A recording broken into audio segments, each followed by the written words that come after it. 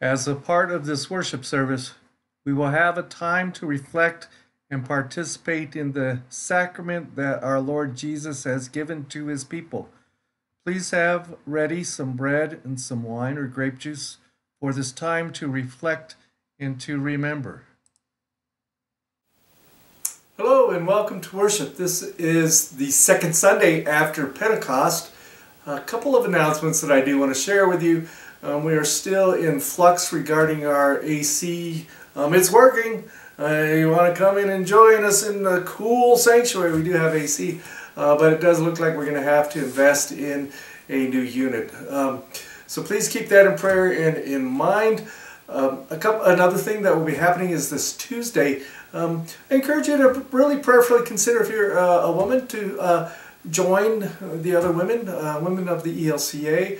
It's not like you're joining a membership or get to learn a secret handshake or do a pledge or anything. You just show up, and there is a Bible study that is really, I hear a lot of laughter, but also a lot of good things coming forth, and wonderful sharings, encouraging, uplifting.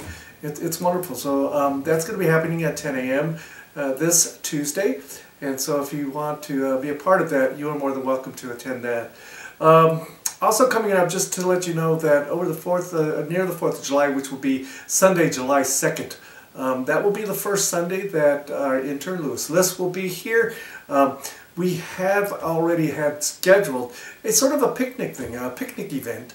And so we're going to continue that picnic event, of course, and Lewis and family will be here, so if you want to get to know them, it's a little more casual time. It'll be fun and games. It's going to be a potluck, so if you're able to bring something, a dish to share, that will be great. But if you're unable to bring a dish, just come anyway and be a part of it. It will be a wonderful meal. It's going to be following our second service.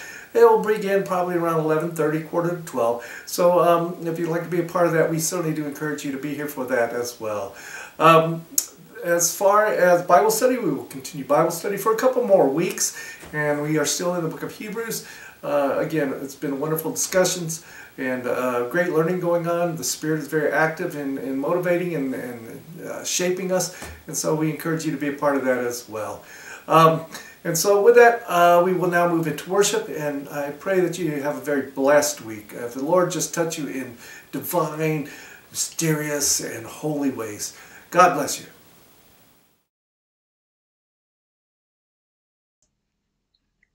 We continue living our lives in the name of the Father, and of the Son, and of the Holy Spirit. Amen. Lord Jesus, touch us that we may touch others in divine, holy, and healing ways. We pray this day that others may be chosen and I set aside. Jesus, grant me the grace to desire it, that others may be praised and I unnoticed. Jesus, grant me the grace to desire it, that others may be preferred to me in everything. Jesus, grant me the grace to deserve it, that others may come holier than I, that others may become holier than I, provided that I may become as holy as I should. Jesus, grant me the grace to desire it. I ask that we observe a moment of silence for reflection and self-examination.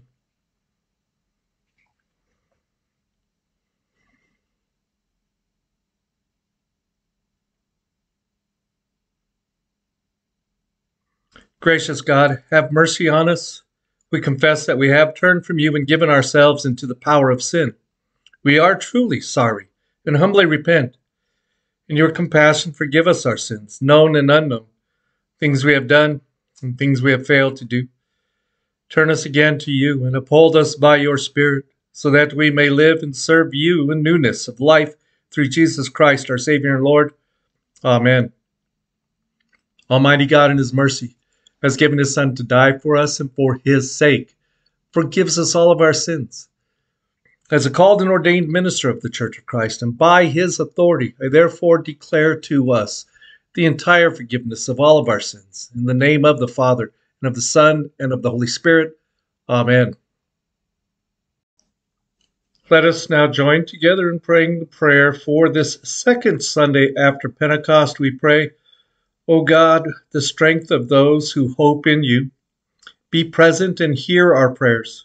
And because in the weakness of our mortal nature we can do nothing good without you, Give us the help of your grace, so that in keeping your commandments we may please you in will and deed, through your Son, Jesus Christ our Lord. Amen.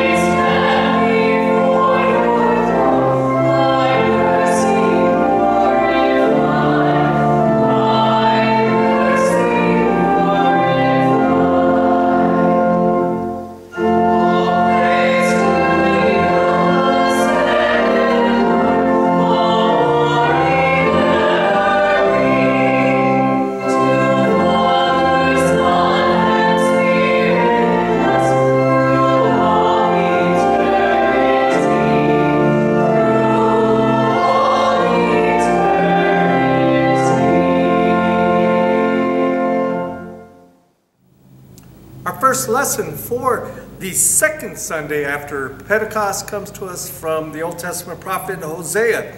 The 5th chapter, verses 15, is where we will start, and we'll complete the lesson in chapter 6, verse 6. And I guess I have a question that helps us understand a little bit about God from our own experiences. Have you ever tried to help someone who doesn't need help? They say, I don't need your help. But as you watch, or you go, you're going to need some help. Sort of what we have going on in our lesson today. The Lord has offered so much to his people, and they keep turning their back on him. To the point where it's like, well, okay, I'll just go to my place, you guys do your thing, and when you realize you do need some help, I'll be here. I'll be here. And so we hear this lesson. I will return again to my place until they acknowledge their guilt and seek my face. In their distress, they will beg my favor. Come, let us return to the Lord. For it is he who has torn, and he will heal us. He has struck down, and he will bind us up. After 2 days he will revive us. On the third day he will raise us up, that we may live before him. Let us know. Let us press on to know the Lord. His appearing is as sure as the dawn. He will come to us like the showers, like the spring rains that water the earth. What shall I do with you, O Ephraim? What shall I do with you, O Judah? Your love is like a morning cloud, like the dew that goes away early. Therefore I have hewn them by the prophets. I have killed them by the words of my mouth, and my judgment goes forth as the light. For I desire steadfast love, and not sacrifice, the knowledge of God, rather than burnt offerings. This ends our first lesson. Our gospel lesson for this day comes to us from the Holy Gospel according to St. Matthew. It is the 9th chapter, verses 9 through 13. There's a portion that is skipped, 14 through 17, and then 18 through 26 is what our lesson is completed with. That which is missing, I think, is very important. And just keep in mind that as you hear this, what is missing is, to some extent, the parable of the wineskins. You can't put old wine, new wine in old skins. And so that's a portion of our lesson that I think is critical for us to hear, but they've omitted it. And so we hear this lesson. As Jesus was walking along, he saw a man called Matthew sitting at the tax booth, and he said to him, "Follow me." And he got up and followed him. And as he sat at dinner in the house, many tax collectors and sinners came and were sitting with him and his disciples. When the Pharisees saw this, they said to his disciples, "Why does your teacher eat with tax collectors and sinners?" But when he heard this, he said, "Those who are well have no need of a physician, but those who are sick. Go and learn what this means. I desire mercy, not sacrifice. For I have come to call not the righteous, but sinners." While he was saying these things to them, suddenly a leader of the synagogue came in and knelt before him, saying, "My daughter has just died. But come and lay your hand on her, and she will live." And Jesus got up and followed him and his disciples. Then suddenly a woman who had been suffering from hemorrhages for 12 years came up behind him and touched the fringe of his cloak, for she said to herself, "If I only touch his cloak, I will be made well." Jesus turned, and seeing her, he said, "Take heart, daughter, your faith has made you well." And instantly the woman was made well.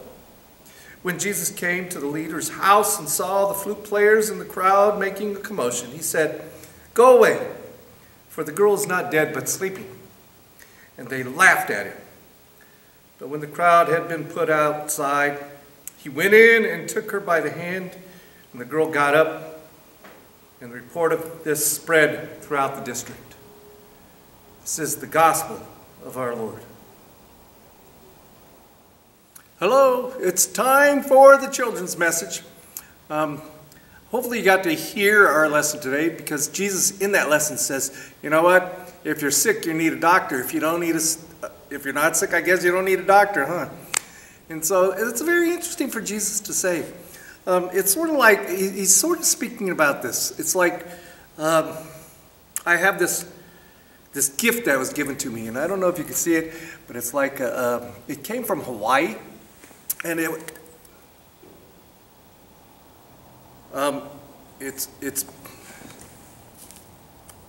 broken. It's broken, sort of like sin. Sin to a great extent really means not doing bad things, but really sin, without the S at the end, just sin. It sort of explains or lets us know that our relationship with God is broken. Sin breaks our relationship with God and has an effect on our relationship with God. Sort of like this is broken. And so what Jesus is saying is sort of like, you want to fix that relationship? Well then, okay. So it's sort of like me going, okay, you ready? Fix yourself. Fix yourself. Go ahead, fix. Are you done fixing?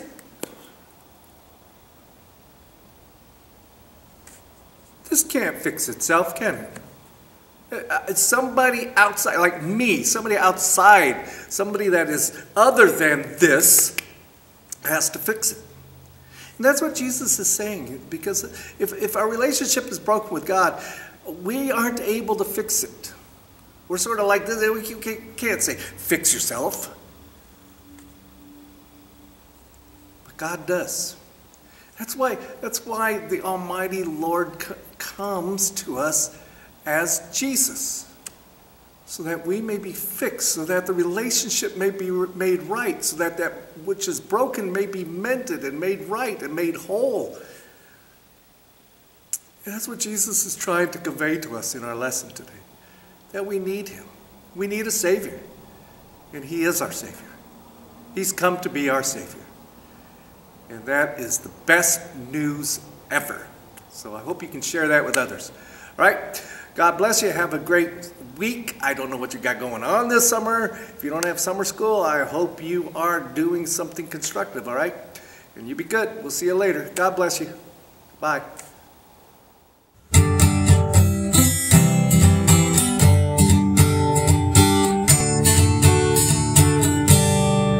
I've got the joy, joy, joy, joy down in my heart, down in my heart, down in my heart. I've got the joy, joy, joy, joy down in my heart, down in my heart to stay.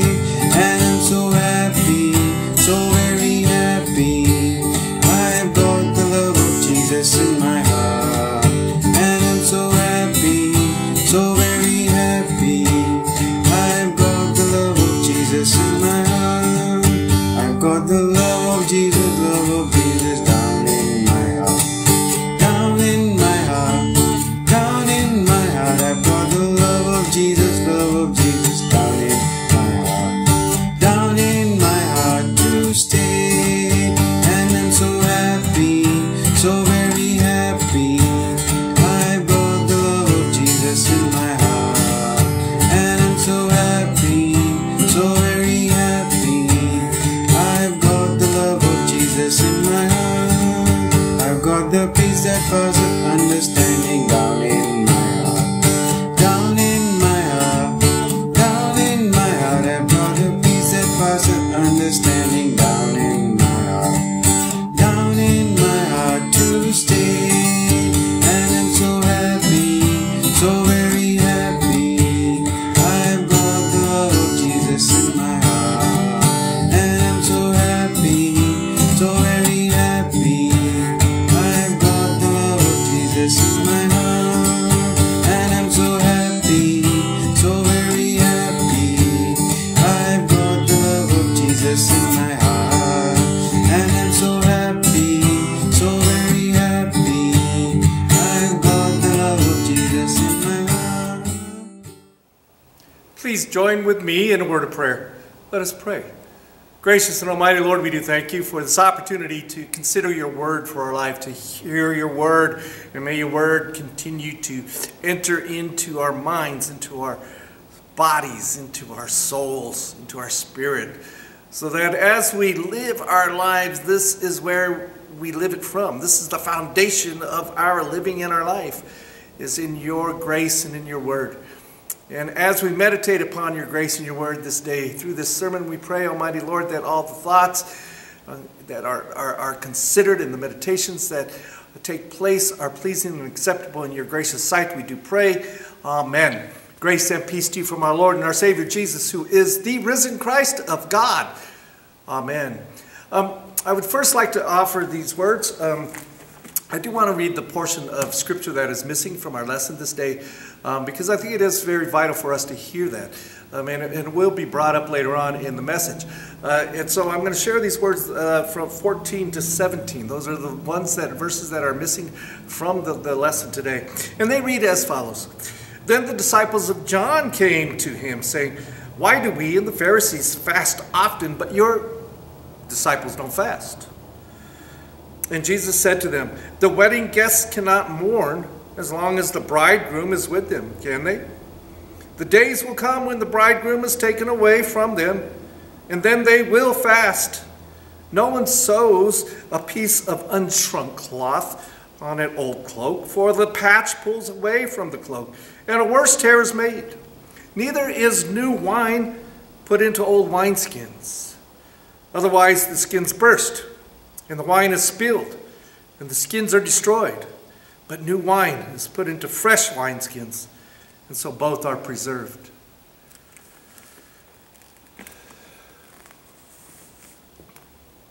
I would like to start our consideration of our lesson for this day, of Matthew.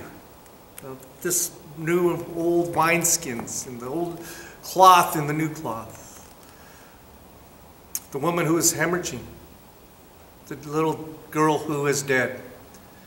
I'd like to begin the meditation on this, the sermon on this, by first sharing with you that there was a woman who used to worship with us. I hope at some point she does come back. I haven't seen her since COVID. I know that a very faithful people, very faithful person who wintered here with us.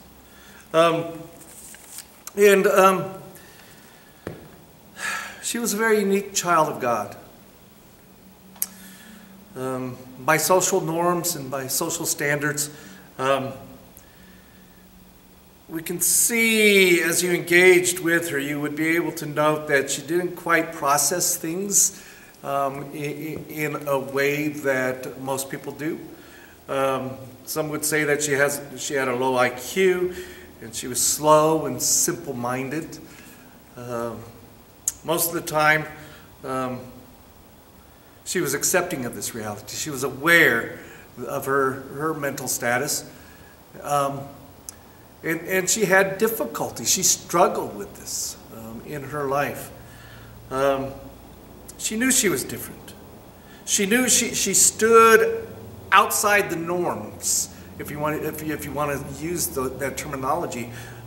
We've set up some norms within our social structuring as a society in which we say this person is normal, this person, well, that's sort of a little different.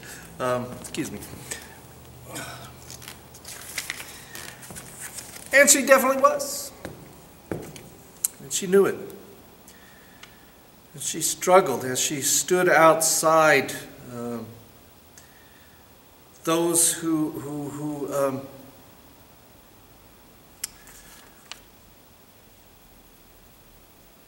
as she stood outside the public and social norms of ordinary, normal people, if I may use air quotes for that. And she had problems maintaining conversations, dialogue, communicating. But man, her faith was incredible. She had a faith that, I'd say, if we're speaking in terms of measuring IQs, so forth and so on, I would say that her faith outmeasured mine. I wish that all of us had this woman's faith. And she knew Jesus. She loved Jesus. And the thing that kept her going in all of her struggles was that she knew Jesus loved her. That she could always go to Jesus, and Jesus would always be there. And Jesus would always offer her comfort and solace and peace.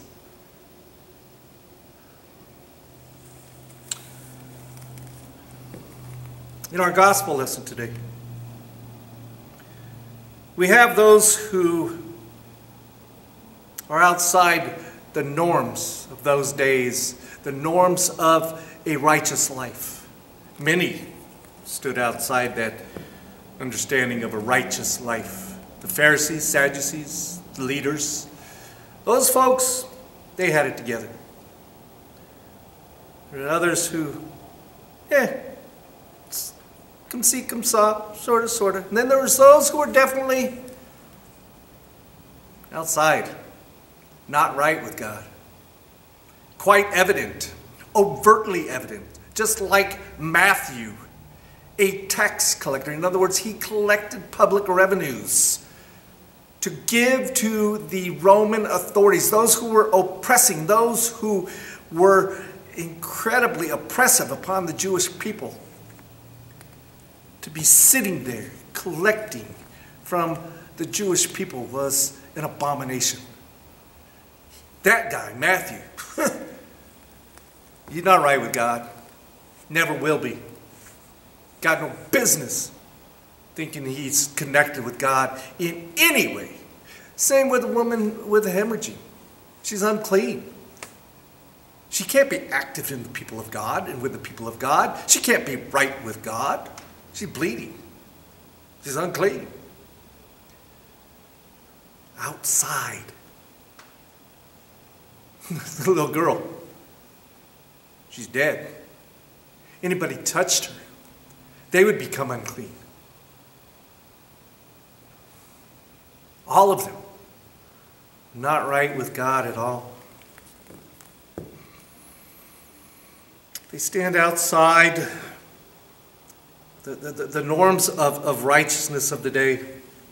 Everyone knew it. The whole community knew it. No questions asked.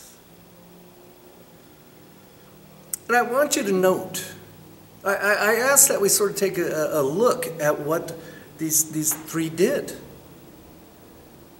to become right.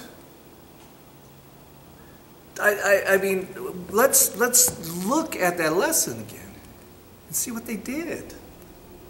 I mean, they crafted their story and their appeal in such amazing ways, didn't they? It was incredible, the logic and the experience, wait a second. They actually did nothing. Not one of them spoke to Jesus. The woman thought to herself. The father came on behalf of the dead girl. But Matthew, the hemorrhaging woman, and the little girl don't say anything to Jesus. Certainly the woman seeks Jesus. She doesn't say anything to him. She just wants to touch his cloak so that she can be healed. She wants to do it stealthily, as a matter of fact. She doesn't want him to know.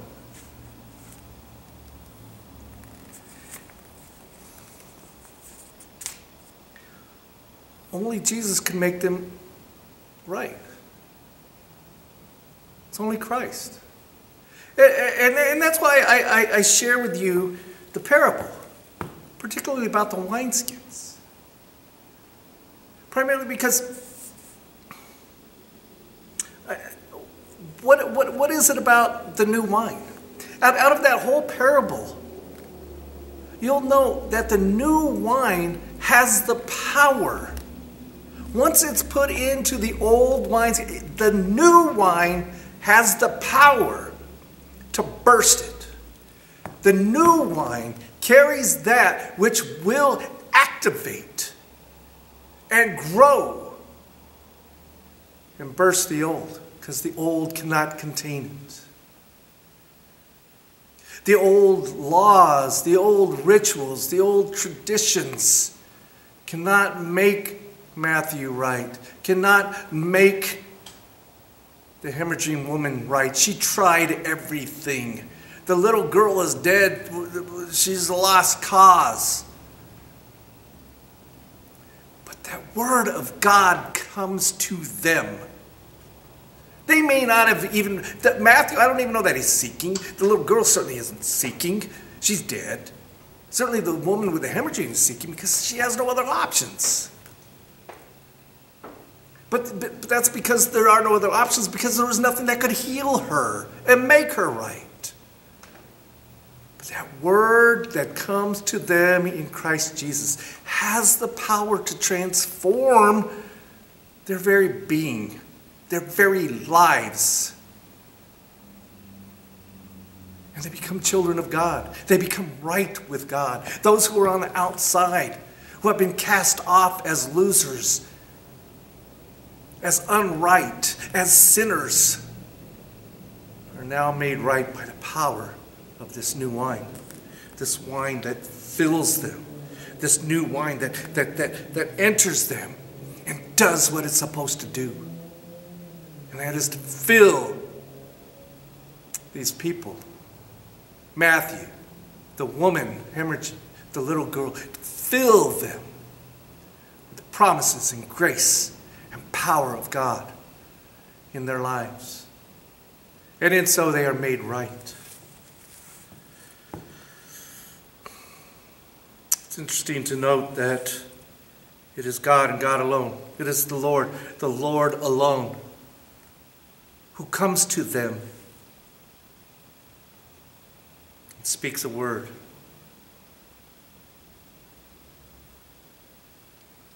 They needed a Savior. They needed hope. They needed healing.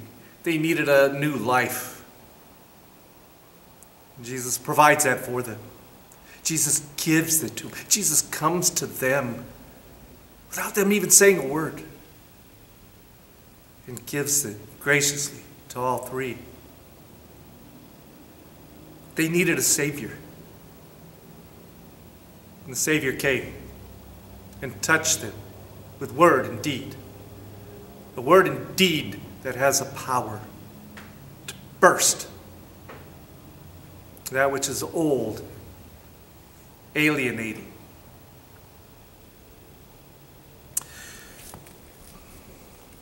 I think this is one of the problems with our humanity today. One of the many issues or problems, but this one I think is very foundational. Many people in our world today don't need a Savior. I'm fine. I'm good. I'm all right. I haven't killed anyone. I don't cheat that often. I do pretty good. Don't need a Savior. And despite that understanding, we look at the history of humanity and the human race. And in its brokenness, we see oppression and despair. We see just horrible, horrible things that human beings do to each other throughout history. Forces that alienate, the forces that destroy and are destructive within us, and we perpetrate it upon others, the greed, the selfishness, the self-centeredness. I would maintain if humanity was able to save itself, you'd think by now we'd save ourselves. And that's Jesus' point. You can't save yourself. We can't save ourselves. That has to come from the one who has given life.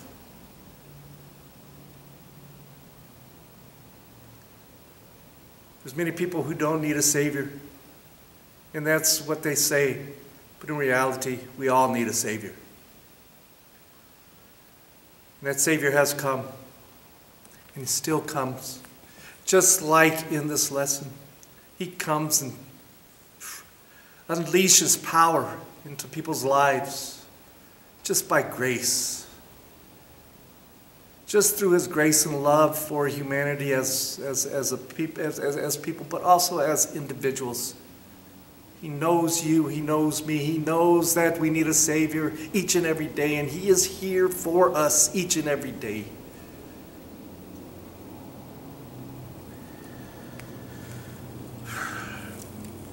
Saving by the Lord, the Lord's word that explodes within us to just get rid of the old is at work within us.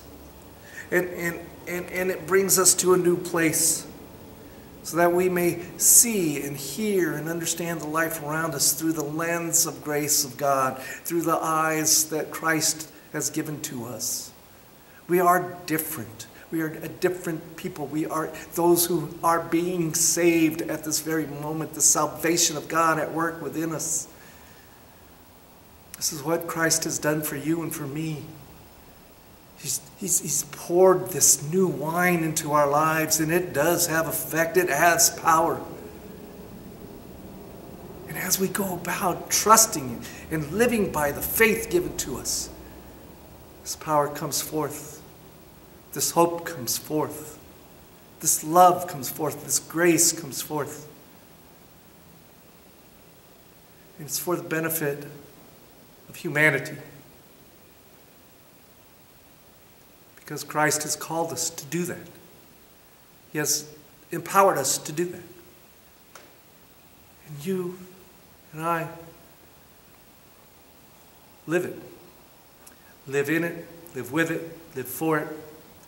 Find life in it. Because there is no life without Christ, our Lord and our Savior. For this we give thanks and praise. Amen. Let us now join together in prayer. Let us pray. Gracious Lord, we gather to give you worship and praise. All things are yours, and we can give you only what we have brought into this world with us. It's ourselves. We can only give you our very being. Keep us in your grace. Lord, in your mercy, Hear our prayer. Gracious Lord, you come to us and you speak your word. Your word is not empty, but filled with spirit and life. Continue, Lord, to come to us and fill us, even if that means you need to empty us first. Lord, in your mercy, hear our prayer. Gracious Lord, your word is filled with healing and peace. There are many in our hearts and our minds who are in need of healing of mind and body and soul and spirit. We pray this day that those who need healing hear your word and experience the peace that comes in knowing that you care for your people corporately and individually and bring healing and peace to them. Lord, in your mercy, hear our prayer. Gracious Lord, there are many in our families who are traveling now to attend graduations and weddings and family gatherings. Keep all travelers safe and provide joyous reunions of family and friends in other parts of the nation. Lord, in your mercy, hear our prayer. All this and that which remains on our hearts, we commend into your care, gracious Lord, in whose name we pray. Amen. It is in the night in which our Lord Jesus was betrayed that he took bread, and after giving thanks, he broke it, and he gave it to his disciples, saying, "Take and eat. This is my body given for you. Do this in the remembrance of me." The body of Christ is given to you. And then after the supper, he took the cup, and after giving thanks, he gave it for all to drink, saying, "This cup is the new covenant in my blood, which is shed for you and for all people for the forgiveness of sin. Do this in the remembrance of me." The blood of Christ is given for you. And now may this body and blood of our Lord Jesus Christ continue to strengthen us and keep us in his grace, now and forever. Amen. Let us join now in the Lord's Prayer. We pray. Our Father, who art in heaven, hallowed be thy name. Thy kingdom come, thy will be done on earth as it is in heaven. Give us this day our daily bread, and forgive us our trespasses, as we forgive those who trespass against us. And lead us not into temptation, but deliver us from evil. For thine is the kingdom, and the power, and the glory, forever and ever. Amen. And now may the Lord bless you and keep you. May the Lord make his face shine on you and be gracious to you. May the Lord look upon you in favor and give you God's peace. In the name of the Father, and of the Son, and of the Holy Spirit. Amen.